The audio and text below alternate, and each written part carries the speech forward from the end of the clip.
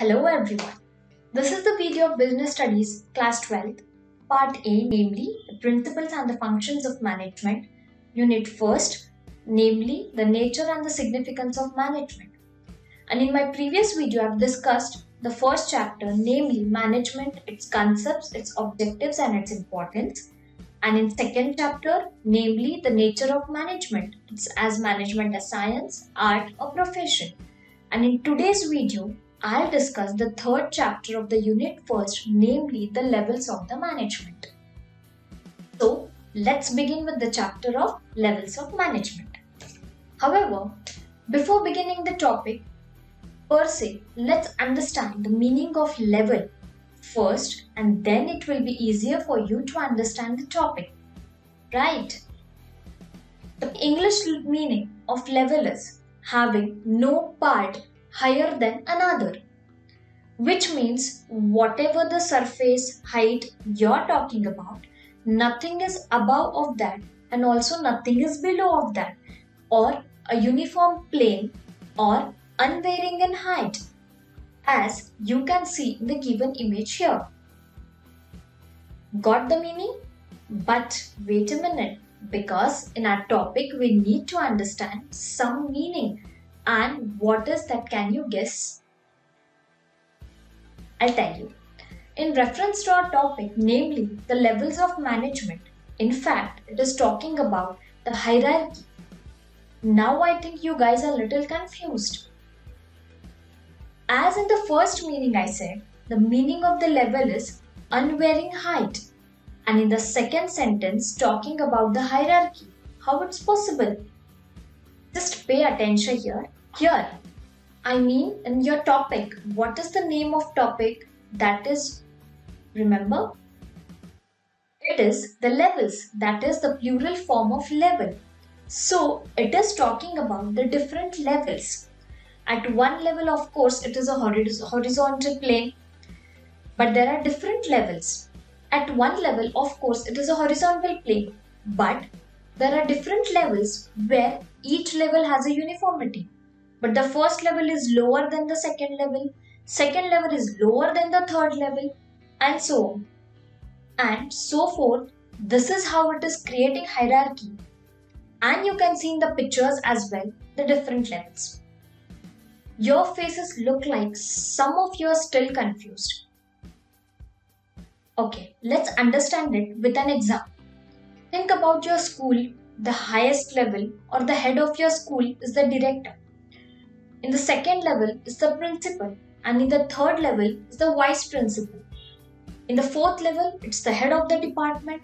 In the fifth level is your class teacher. At the sixth level is your subject teacher. Can you see the hierarchy in the different levels of the management? I believe now you got the meanings of levels. Now think what could be the content in your topic, that is the levels of management. Does it sound easier now? Common, so simple. Definitely this topic is discussing about the different levels of managerial work involved in any business. But don't worry, I'll discuss something from your books as well. So let's begin. We are studying the subject business studies. If you see any company or any organization, there are various levels such as CEO, managing director, manager, assistant manager or any team leader, etc. So the same way even management has its own levels. So let's understand the levels of management. Basically, there are three levels of management. The first is the top level, the second is the middle level, and the third one is the lower level of management. So we'll understand it one by one. The first is the top level management. See, the word top itself defines the most senior most members of the company. It includes the managers from different functional areas and they have maximum authority. For example, we can see that chairman, the board of directors, the managing director, the general manager, president, etc. They are not only different in their names and posts, but rather they have different kind of work as well. So, check out the functions of these different levels of management.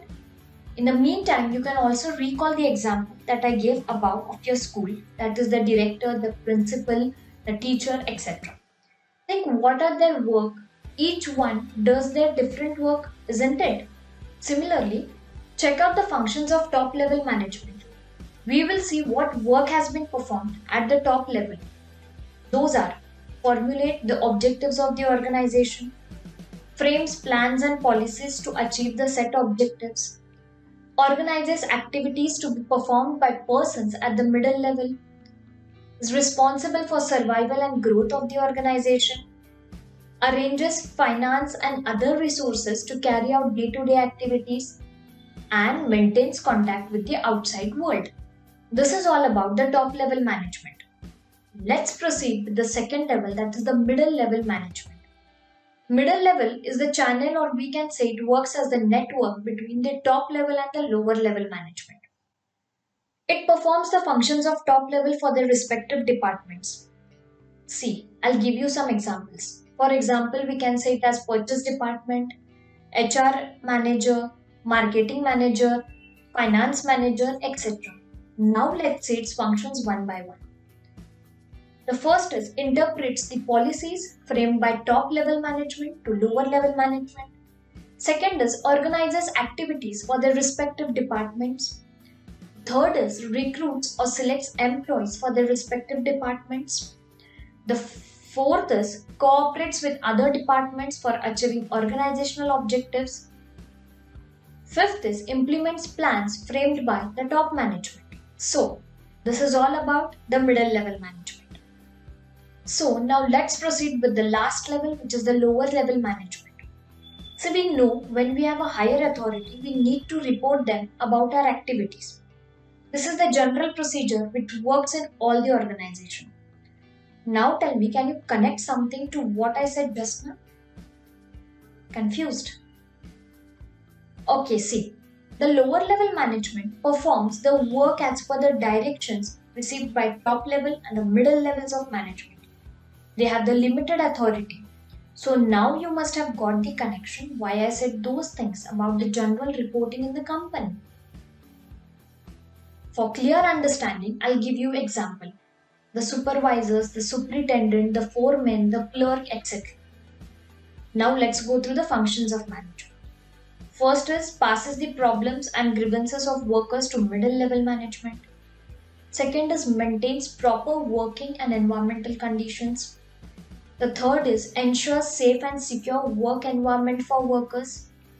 The fourth is helps middle level management in recruitment, selection, appointment and promotion of workers.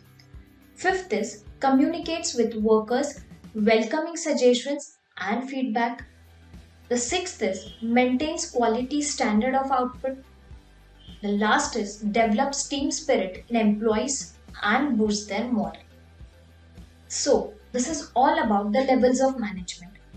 However, before winding up this video, let's have a quick revision about what we discussed in today's video.